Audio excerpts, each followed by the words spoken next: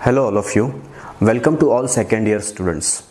माझं नाव आहे गणेश जाधव सर आणि मी सिव्हिल किंवा मेकॅनिकलच्या ट्युशन्स घेतो सब्जेक्ट्स, डिफरंट टेक्निकल सब्जेक्ट्सच्या. तर today let's start with the MOS और सॉम subject of second year.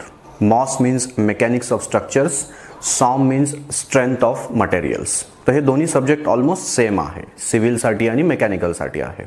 Okay, so मग मॉस हा सब्जेक्ट चालू करण्याच्या आधी आपण फर्स्ट इयरमध्ये तुम्ही जे स्टडी केलेलं आहे ते एकदा बेसिक रिवाइज करू. तर बघा, टेक्निकल सब्जेक्ट्समध्ये फर्स्ट इयरमध्ये तुम्हाला सब्जेक्ट होता ॲप्लाइड मेकॅनिक्स. तर ॲप्लाइड मेकॅनिक्समध्ये तुम्ही ओव्हरऑल काय स्टडी केलं ते जर आपल्याला शॉर्टमध्ये एक समराईज करायचं असेल तर बघा, लेट्स से एक आपण डायग्राम कन्सिडर करू. ही शेजारची डायग्राम. लेट्स से एक बॉडी आहे, रेक्टँग्युलर क्यूब आहे, तो ABCD. त्याचा 3D व्ह्यू दाखवला आहे आणि खाली 2D व्ह्यू पण दाखवला आहे, ज्याच्यामध्ये लेट्स से ही बॉडी एका सरफेसवर रेस्ट करतीये. ओके, आणि आता या बॉडीवर ABCD या बॉडीवर जर आपण एखादा फोर्स अप्लाय केला, लेट्स से P इतका, तर मला सांगा त्या फोर्सचा त्या बॉडीवर काय इफेक्ट होईल. तर सिंपल आहे का, फोर्स जर थोडासा मोठा किंवा सफिशियंट असेल तर ती बॉडी मूव्ह होईल. इनफॅक्ट राईट साईडला ती बॉडी मूव्ह होईल, आणि फोर्स जर तितका इनफ नसेल तर ती बॉडी तिथेच थांबेल. सो हे तुम्ही स्टडी केलं होतं ॲप्लाइड मेकॅनिक्समध्ये. याला म्हणतात external effect of applied force. का कोणत्याही बॉडीवर जर फोर्स अप्लाय केला तर त्या बॉडीच्या बाहेर त्या फोर्सचा काय इफेक्ट होतो, that was included in applied mechanics. So applied mechanics deals with the external effect of applied force on the body, that is applied mechanics. आणि मग त्याच्या पुढे मग तुम्ही स्टडी केलं about force applied, weight of the body किंवा displacement, velocity, acceleration, ह्या different terms तुम्ही स्टडी केल्या. सो हे होतं ॲप्लाइड मेकॅनिक्सबद्दल. ओके, आता त्याचंच पुढचं वर्जन आपण स्टडी करणार आहे. अगेन लेट्स से एक सेम आपण ऑब्जेक्ट स्टडी केला, कन्सिडर केला. ओके, सेम बॉडी आहे ABCD, it is resting on the surface. फक्त आता एक आपण अजून एक त्याच्यामध्ये ॲडिशन किंवा चेंज केला का, एक व्हर्टिकल सरफेस पण बघा इथे प्रोव्हाइड केला. So body is resting on horizontal surface आणि there is vertical surface also. आता मला सांगा, या बॉडीवर जर अगेन आपण P इतका फोर्स जसा इथे अप्लाय केला तर त्याचा काय इफेक्ट होईल. मला सांगा, ह्या केसमध्ये ही बॉडी मूव्ह होईल का, तर ती नाही होणार, बिकॉज दोन्ही पण सरफेस हे बॉडीला रेस्ट्रिक्ट करत आहे, मूवमेंट अलाउ करत नाही आहे, बरोबर. सो मूवमेंट तर बॉडीची होणार नाही. मग मला सांगा, जर फोर्स P अप्लाय केला आहे तर त्याचा काही इफेक्ट होणारच नाही असं आहे का, तसं नाही. व्हेनेवर कोणत्याही बॉडीवर कितीही छोटा फोर्स जरी अप्लाय केला आपण, लाईक 0.001 न्यूटन किंवा कितीही छोटा, तर त्याचा काहीतरी इफेक्ट तर होतोच बॉडीवर. मग मला सांगा, तर ह्या केसमध्ये फोर्सचा काय इफेक्ट होईल. तर बॉडी जर मूव्ह होतच नाही आहे तर त्या फोर्समुळे या बॉडीचा थोडासा साईज आणि शेप काय होईल, चेंज होईल. म्हणजे इथे बघा, ही बॉडी थोडीशी कॉम्प्रेस होईल. Okay, that means the change in size and shape of the body occurs. मग मला सांगा, whenever there is change in size and shape of the body, तर त्या टर्मला काय म्हणतात, तर it is called as deformation. So मग इथे आपण स्टडी केलं का कोणत्याही बॉडीवर जर फोर्स अप्लाय केला तर त्या फोर्समुळे बॉडीचं काय होतं, डिफॉर्मेशन होतं, साईज आणि शेप हा चेंज होतो. याला म्हणतात internal effect of applied force. का त्या फोर्समुळे बॉडीच्या इंटरनली काय इफेक्ट होतो. आणि हे सर्व स्टडी करणार आहे आपण मेकॅनिक्स ऑफ स्ट्रक्चर्स किंवा स्ट्रेंथ ऑफ मटेरियल्स, म्हणजे मॉस किंवा सॉम या सब्जेक्टमध्ये. सो मॉस और सॉम it deals with the internal effect of applied force on the body. का अप्लाइड फोर्समुळे बॉडीच्या आतमध्ये काय इफेक्ट होतो, that is studied in MOS और सॉम. Okay, so that is the subject. So हे झालं अबाउट द सब्जेक्ट इंट्रोडक्शन. आता आपण फर्स्ट चॅप्टर स्टार्ट करू, तो आहे simple stresses and strains. Okay, but before that एक सिंपल बेसिक कॉन्सेप्ट आपण स्टडी करू, that is called origin of stress and strain. आणि बघा, थ्रूआउट द डिप्लोमा किंवा डिग्री, थ्रूआउट इंजिनिअरिंग ह्या टर्म्स ऑलवेज यूज होणार आहे तुम्हाला टेक्निकल सब्जेक्ट्समध्ये. सो त्यांचं एक बेसिक फक्त आता नीट समजून घेऊ आपण. Okay, so origin of stress and strain आपण स्टडी करू. त्याच्यासाठी अगेन जे आता आपण केस कन्सिडर केली तीच केस पुन्हा कन्सिडर करू. Okay, so let's consider a rectangular body ABCD which is subjected to force P आणि it is restricted by vertical and horizontal surfaces. So बॉडीची मूवमेंट होणार नाही, मग फोर्समुळे बॉडीचा साईज आणि शेप काय होईल, चेंज होईल. त्यालाच म्हणतात डिफॉर्मेशन. ओके, मग आता मला सांगा हे डिफॉर्मेशन झाल्यानंतर पुढचा इफेक्ट काय असेल. तर त्याच्यासाठी बघा नेचरमध्ये एक असं फॅक्ट आहे का कोणत्याही बॉडीची किंवा कोणत्याही वस्तूची तिच्या सराउंडिंगला सुटेबल अशा एका स्टेटमध्ये राहण्याची टेंडन्सी असते. फॉर एक्झाम्पल झाडाची फांदी बघा, ती जर तुम्ही हात लावून वाकवली तर ती वाकते, पण पुन्हा सोडली तर काय होतं, ती तिच्या ओरिजिनल पोझिशनमध्ये परत जाते. किंवा इलास्टिक रबरला बघा, जर आपण फोर्स लावून स्ट्रेच केलं तर तो स्ट्रेच होतो आणि जर आपण सोडलं तर पुन्हा ओरिजिनल साईज शेपमध्ये जातो. सो प्रत्येक वस्तूची नेचरमध्ये एक टेंडन्सी असते to remain in the state suitable to surrounding. का सराउंडिंगला सुटेबल अशा स्टेटमध्ये राहण्याचा प्रत्येक वस्तू प्रयत्न करते. मग तसंच ह्या केसमध्ये ही जी बॉडी होती तिचा ओरिजिनल शेप काय आहे, ABCD, आणि त्या बॉडीला आपण फोर्स अप्लाय करून डिफॉर्म केलं. कोणत्या शेपमध्ये डिफॉर्म केलं तर A-BCD हा तिचा नवीन शेप आहे. मग मला सांगा बॉडी आतून काय प्रयत्न करेल, तर बॉडी आतून ओरिजिनल शेपमध्ये जाण्याचा म्हणजे ABCD शेपमध्ये जाण्याचा पुन्हा प्रयत्न करेल. आणि तो प्रयत्न कसा करेल, तर बॉडी आतून एक फोर्स अप्लाय करते which is equal and opposite to the applied force. म्हणजे जो बाहेरून फोर्स P अप्लाय केला आहे त्याला इक्वल अँड ऑपोजिट असा बॉडी आतून फोर्स अप्लाय करते. त्याला म्हणतात इंटरनल रिस्टोरिंग फोर्स. आणि त्याचा पर्पज काय असतो, तर तो अप्लाइड फोर्सला रेजिस्ट करतो आणि बॉडीला ओरिजिनल शेपमध्ये परत न्यायचा प्रयत्न करतो. So that is internal restoring force. Okay, in fact कोणत्याही बॉडीला बघा फोर्स लावून डिफॉर्म करताना जो आपल्याला फोर्स लावावा लागतो किंवा जो रेजिस्टन्स होतो तो कशामुळे होतो, बॉडीच्या इंटरनल रेजिस्टन्समुळे. बिकॉज बॉडीचा इंटरनल रेजिस्टन्स जर नसेल तर आतून रेजिस्ट होणारच नाही. म्हणजे कोणतीही बॉडी आपल्याला इझिली फोर्स लावून डिफॉर्म करता येईल, बट तसं होतं का, नाही. Okay, so that is internal restoring force. So मग आता आपण एक सिंपल 3 पॉईंट स्टडी केले, एक सिंपल सिक्वेन्स स्टडी केला का कोणत्याही बॉडीवर जर फोर्स अप्लाय केला तर ती बॉडी काय होते, डिफॉर्म होते. म्हणजे तिचा साईज आणि शेप हा चेंज होतो. आणि डिफॉर्म झाल्यानंतर बॉडी काय करते, आतून इंटरनल रिस्टोरिंग फोर्स अप्लाय करते. कशासाठी, ओरिजिनल साईज आणि शेपमध्ये परत जाण्यासाठी. ओके, आणि हा इंटरनल रिस्टोरिंग फोर्स किती असतो, तर अप्लाइड फोर्सच्या इक्वल आणि ऑपोजिट. म्हणजे त्याची व्हॅल्यू सेम असते, फक्त डायरेक्शन मात्र ऑपोजिट असते. हे 3 पॉईंट स्टडी केले.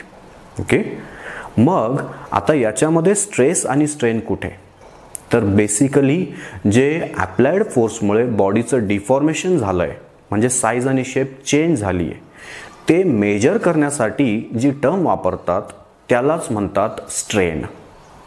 स्ट्रेन काय आहे, तर it is change in dimensions per unit original dimensions of body. मग डायमेन्शन म्हणजे काय, तर लेंथ, विड्थ, थिकनेस, डायमीटर हे सगळं डायमेन्शन. चेंज इन डायमेन्शन म्हणजे काय, तर डिफॉर्मेशन. का डिफॉर्म झालं म्हणजेच काय झालं, डायमेन्शन्स चेंज झाले, बदलले. Okay, so change in dimension याचा अर्थ डिफॉर्मेशन. म्हणजे मग स्ट्रेन काय आहे, का बॉडीच्या ओरिजिनल साईज प्रमाणे किती डिफॉर्मेशन झालंय. म्हणून स्ट्रेनचे डेफिनेशन आहे change in dimensions per unit original dimensions of the body. आणि त्याचा यूज काय आहे, तर किती डिफॉर्मेशन झालंय बॉडीचं हे मेजर करण्यासाठी. म्हणजे स्ट्रेन जितका जास्त तितकं बॉडीचं डिफॉर्मेशन काय झालंय, जास्त झालंय. म्हणजे तितकाच साईज आणि शेप हा जास्त चेंज झालाय. So that is strain. Okay, मग पुढची टर्म स्ट्रेस.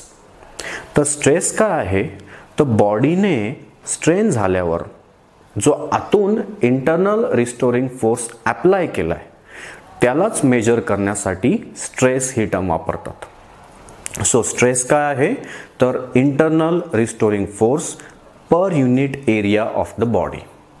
का पर युनिट एरिया बॉडीने आतून किती रेजिस्ट केलंय फोर्सला, that is called stress. But मला सांगा इंटरनल रिस्टोरिंग फोर्स याची व्हॅल्यू किती असते, तर ती अप्लाइड फोर्स इतकीच असते. बरोबर, कारण त्या दोन्हींची व्हॅल्यू सेम असते मात्र डायरेक्शन ऑपोजिट असते. सो मग स्ट्रेसची अजून एक डेफिनेशन काय झाली, का it is also applied force per unit area, कारण दोन्हींच्या व्हॅल्यू काय आहे, सेम आहे. सो मग स्ट्रेससाठी फॉर्म्युला वापरला जातो, स्ट्रेस म्हणजेच सिग्मा. सिग्मा ही टर्म स्ट्रेससाठी वापरतात. Stress sigma equal to applied force upon area, म्हणजेच sigma equal to P upon ए. हा झाला स्ट्रेसचा फॉर्म्युला. सो मग मला सांगा आत्ता जे आपण स्टडी केलं त्याला समराईज कसं करता येईल, का कोणत्याही बॉडीवर जर फोर्स अप्लाय केला आपण तर त्या बॉडीचं काय होतं, डिफॉर्मेशन होतं. हे डिफॉर्मेशन मेजर करण्यासाठी कोणती टर्म वापरतात, स्ट्रेन. स्ट्रेन काय आहे, change in dimensions per unit original dimensions of the body, that is strain. Okay, so strain मध्ये डिफॉर्मेशन एक्सप्रेस केलं जातं किंवा मेजर केलं जातं. देन डिफॉर्मेशन झाल्यावर बॉडी काय करते, आतून इंटरनल रिस्टोरिंग फोर्स अप्लाय करते. ते इंटरनल रिस्टोरिंग फोर्स मेजर करण्यासाठी कोणती टर्म वापरतात, तर स्ट्रेस ही टर्म वापरतात. मग स्ट्रेस काय आहे, internal restoring force per unit area of body. But internal restoring force is equal to applied force. Therefore, stress is equal to applied force per unit area of body. Okay, so हे झाले strain आणि स्ट्रेसचे फॉर्म्युलेस. मग मला सांगा का कोणत्याही बॉडीमध्ये जर फोर्स अप्लाय केला तर आधी काय येतं, आधी स्ट्रेस येतो का आधी स्ट्रेन येतो, तर आधी स्ट्रेन येतो. बिकॉज बॉडीला फोर्स अप्लाय केला तर बॉडी काय होते, आधी डिफॉर्म होते आणि त्याच्यामुळे इंटरनल रिस्टोरिंग फोर्स येतो. जर मला सांगा बॉडीचं डिफॉर्मेशनच नाही झालं तर इंटरनल रिस्टोरिंग फोर्स येईल का, नाही. सो स्ट्रेनमुळेच काय येतो, स्ट्रेस येतो. That is the basic thing. आणि आता जर ह्या दोन्हींचं एक रिलेशन बघायचं असेल का यांचं कसं रिलेशन आहे, त्याच्यासाठी बघा मला सांगा जर अप्लाइड फोर्स आपण वाढवला तर डिफॉर्मेशन म्हणजे स्ट्रेन काय होईल, वाढेल. आणि मग डिफॉर्मेशन किंवा स्ट्रेन जर वाढलं तर इंटरनल रिस्टोरिंग फोर्स म्हणजे स्ट्रेस काय होईल, तो पण वाढेल. सो मग स्ट्रेन वाढला तर स्ट्रेस वाढतो. आणि मग मला सांगा का एक टर्म वाढवली तर दुसरी टर्म वाढते, या प्रपोर्शनला काय म्हणतात, direct proportion. So stress is directly proportional to strain. म्हणजे स्ट्रेन वाढला का स्ट्रेस वाढतो, स्ट्रेन कमी झाला का स्ट्रेस पण कमी होतो. So stress is directly proportional to strain. Stress is directly proportional to strain within elastic limit. आणि ह्या लॉला काय म्हणतात, तर it is Hooke's law. I think first इयरला तुमचं झालं असेल तो. So Hooke's law is that stress is directly proportional to strain within elastic limit. आणि मग हे रिलेशन कसं होतं ते समजलं का, फोर्स वाढला तर डिफॉर्मेशन किंवा स्ट्रेन वाढतं आणि डिफॉर्मेशन वाढलं तर इंटरनल रिस्टोरिंग फोर्स म्हणजेच स्ट्रेस वाढतो. So that is the relation between them. तर आता आपण स्ट्रेस आणि स्ट्रेन ह्या टर्म्सची युनिट बघू. ओके, तर स्ट्रेन काय आहे, change in dimensions per unit म्हणजेच अपॉन ओरिजिनल डायमेन्शन्स. ओके, तर डायमेन्शन्स म्हणजे काय, तर length, width, diameter, thickness, these R dimensions. मग मला सांगा चेंज इन डायमेन्शन आणि डिवायडेड बाय ओरिजिनल डायमेन्शन हे जर सेम युनिट्समध्ये असेल तर ते युनिट्स काय होतील, कॅन्सल होतील. So therefore strain has no unit. स्ट्रेनला काहीच युनिट नसतं. ओके, देन सेकंड टर्म आपण बघू स्ट्रेसचं युनिट. तर स्ट्रेस काय आहे, stress sigma equal to force upon area. मग फोर्स जनरली कशामध्ये मेजर केला जातो तर न्यूटनमध्ये. आणि एरिया आता जर कोणताही बार असेल सपोज ज्याच्यामध्ये आपण स्ट्रेस फाइंड करतोय, तर त्या बारचा सर्क्युलर क्रॉस सेक्शन असेल, म्हणजे एक सर्क्युलर असा बार असेल, तर त्याला कट केलं तर तो क्रॉस सेक्शन किती येईल, त्याची डायमीटर बारची d असेल तर एरिया विल बी π/4 d². किंवा जर रेक्टँग्युलर क्रॉस सेक्शन असेल बारचा तर area will be b × d, that will be area. मग त्या बारची साईज जर mm मध्ये असेल तर एरिया कशामध्ये येईल mm² मध्ये, बरोबर. सर्क्युलर किंवा रेक्टँग्युलरचा एरिया mm² मध्ये येईल. मग मला सांगा फॉर्म्युला बघून का स्ट्रेसचं युनिट काय येईल, मग फोर्स अपॉन एरिया म्हणजे युनिट काय झालं स्ट्रेसचं Newton per mm². That is the unit of stress. So लक्षात ठेवा स्ट्रेन हॅज नो युनिट आणि स्ट्रेसचं युनिट आहे न्यूटन पर mm². ओके. सो हे झालं बेसिक ओरिजिन अबाउट स्ट्रेस आणि स्ट्रेन. ओके. आणि त्यांच्या डेफिनेशन्स. तर चॅप्टर पुढे कंटिन्यू करायच्या आधी फर्स्ट आपण स्टडी करू किंवा बघू का स्ट्रेस आणि स्ट्रेन ह्या टर्म्सचा नक्की यूज काय आहे. ओके. तर बघा as a civil engineer construction किंवा त्याचे designs that is the most important thing. आणि स्ट्रेस आणि स्ट्रेन ह्या टर्म्स काय होत्या तर लोड अप्लाय केल्यामुळे बॉडीचं डिफॉर्मेशन होतं. सो स्ट्रेन आणि मग स्ट्रेस येतो. तर कोणत्याही कन्स्ट्रक्शन किंवा बिल्डिंगमध्ये सगळ्यात इम्पॉर्टंट एलिमेंट्स असतात बीम्स, कॉलम्स किंवा स्लॅब. हे सगळं इम्पॉर्टंट पार्ट असतात, मेन पार्ट असतात कन्स्ट्रक्शनचे. तर त्यांच्यावर लोड हे अप्लाय केलं जातं. कोणतंही कन्स्ट्रक्शन असेल, मग ते बिल्डिंग असेल, ब्रिजेस असेल, टँक असेल, त्यांच्यावर लोड अप्लाय केलं जातं. आणि लोड अप्लाय केल्यामुळे या कॉम्पोनंट्सचं डिफॉर्मेशन होतं किंवा त्यांच्यामध्ये स्ट्रेसेस येतात. म्हणजे बीम्स, कॉलम, स्लॅब यांच्यामध्ये स्ट्रेसेस येतात. So that's why त्यांच्यामधले stresses find out करणं आणि मग त्यांचं डिझाईन करणं हे as a civil engineer most important work आहे. सो आय थिंक आज जे आपण डिस्कस केलं किंवा जे मी एक्सप्लेन केलं ते आजच्यासाठी इनफ आहे. हे जस्ट इंट्रोडक्शन लेक्चर होतं. पहिला चॅप्टर सुरू झालेला आहे. सो स्ट्रेस आणि स्ट्रेन बेसिकली मी एक्सप्लेन केलं. नेक्स्ट लेक्चरमध्ये आपण स्टडी करू टाइप्स ऑफ स्ट्रेसेस आणि स्ट्रेन, का त्याचे टाइप्स कोणते असतात. ओके. बट आतापर्यंत मी जे शिकवलं किंवा जे एक्सप्लेन केलं ते तुम्ही तुमच्या एका नोटबुकमध्ये कुठेतरी नोट डाऊन करून घ्या. देन आय रिक्वेस्ट की हे लेक्चर ॲटलिस्ट 2-3 वेळेस तरी बघा, म्हणजे मग तुम्हाला ते नीट समजेल. ओके. अंडरस्टँडिंग बेटर होईल. सो 2-3 वेळेस तरी नक्की बघा हे लेक्चर. ओके. हे जस्ट बेसिक्स आहे. आणि ह्या लेक्चरसोबत याच्यासोबत मी नोट्स पण देईल तुम्हाला. त्या नोट्स पण तुम्ही कॉपी करून घ्या तुमच्या नोटबुकमध्ये. आत्ता काही दिवस असं आपण कंटिन्यू करू, देन प्रॉपर क्लासरूम लेक्चर्स हे चालू होतील. ओके. सो तुम्ही हे लेक्चर बघा. डाऊट्स असेल तर मला ते मेसेज करा, मग मी नेक्स्ट व्हिडिओमध्ये तुमचे डाऊट्स पण क्लिअर करेल. ओके. Thank you very much.